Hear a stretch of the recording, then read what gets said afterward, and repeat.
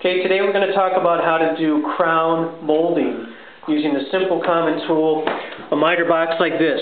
I don't have a power saw, so I'm going to make it easy, show you how to just use a real inexpensive miter box. Comes down to two things. There's two types of corners. You got an inside corner, okay, that's a corner for the inside, and over here you got an outside corner. So, depending upon your cut, depending upon your corner is how the cuts are going to look. So, here's how an outside corner works. Is, on an outside corner, okay, what you got is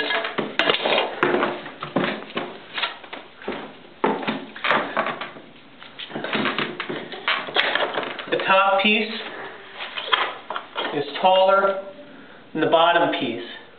You got to get that right. So that's the first thing you got to get right. The second thing you got to get right is you got to make sure that you cut it like that rather than like this. So here's how you do it. Here's how you remember. If you got a daughter, don't let your daughter go outside corner in a high skirt. The top is high.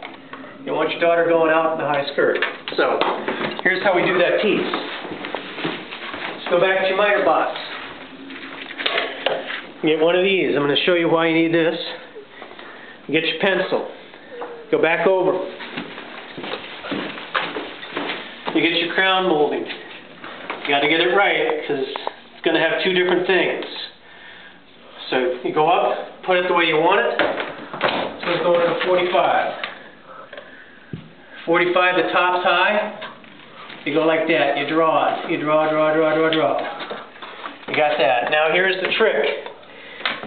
Go to the top, okay? What you want with the top is you want it to point out. So you're going to mark the top here, like this. Okay, because you want it pointy there and cutting that.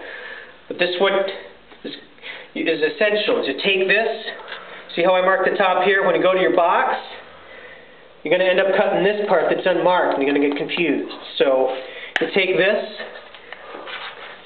rather than flipping it around and making your mark and making it wrong, you take this, you know it's going like that, you follow it down, go like this, so you know it's that direction, then you mark it there. Okay? So now we go to the box. Here's the box right here. Now let's line this baby. So the box just happens to be sitting this way. Alright? So that looks good. So you got the 45 there. Gotta check two things. 45 works there. Yep, that's my 45 that I'm looking for. But does it match that? See, this one doesn't match. So then you go over here and you try this one. So here's my 45 there. Okay, matches this line going across here. See, you get that, line up there, matches, and then you see that line there. Does that match? No, it doesn't. So here's the key. You're going to take that, flip it around. Now you did your little flipper. Now you take it here.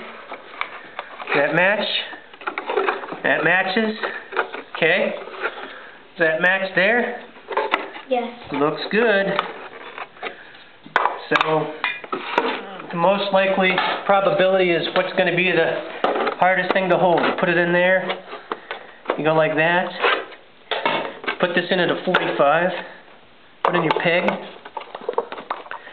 your peg in, line this up, make sure you get enough room, and then right there.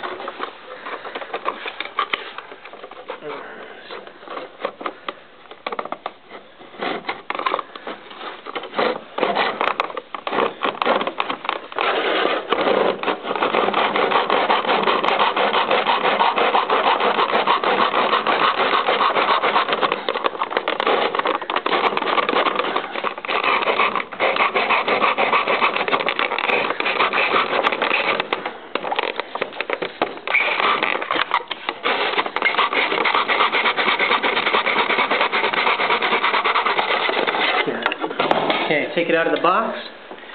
Remember, tall on the top. You got this right. Go up there.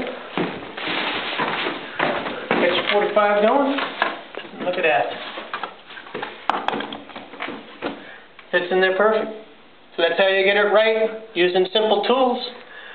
And what I'm going to do from here is I'm going to use this piece to make another piece to measure, or I could just go straight. But to get the seam right, to make it seamless, I'm going to use this.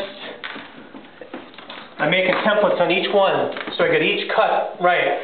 Because each piece of this wood costs $6, so the last thing you want to do is go making $6 mistakes all day. So I took one, and I'm making little templates. And then when I go to make my final cut, I'm going to take this,